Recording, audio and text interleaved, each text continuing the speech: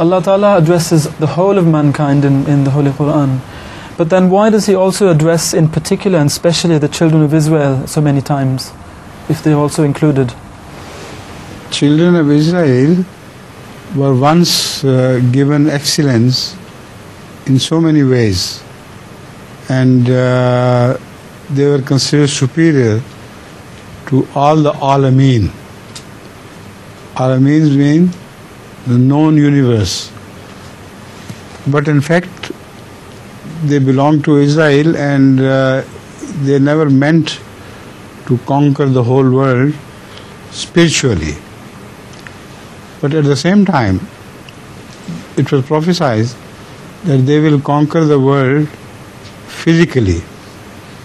So this has been fulfilled in many ways, and in the end the Holy Quran also speaks that gives a warning that in the end Israel will be treated very harshly. So the question of Israel is very important, and it has many aspects which relate to us as well.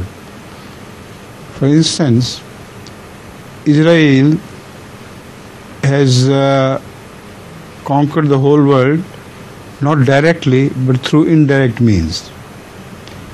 And one of those indirect sources through which it conquers the rest of the world is Freemasons.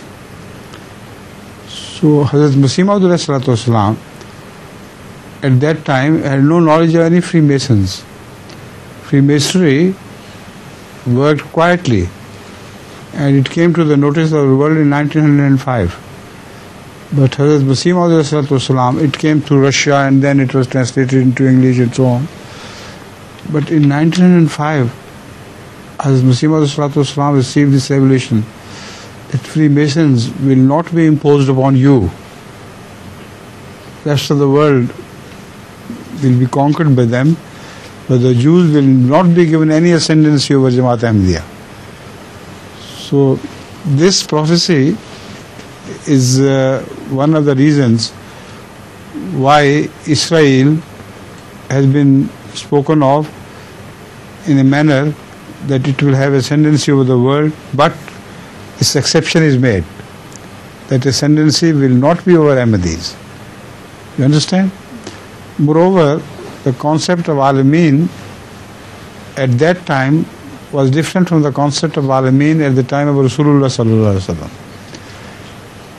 Moses was not the prophet of the whole world, so his Alameen were also limited. But Hazrat Rasulullah sallallahu alaihi wasallam is the prophet of the whole world. Ya ayyuhan nasu inni Rasulullah ilaykum jami'a. O people, O mankind, I have been sent a prophet to you, all of you together. No such verse can ever be found in Bible, Old Testament or New Testament.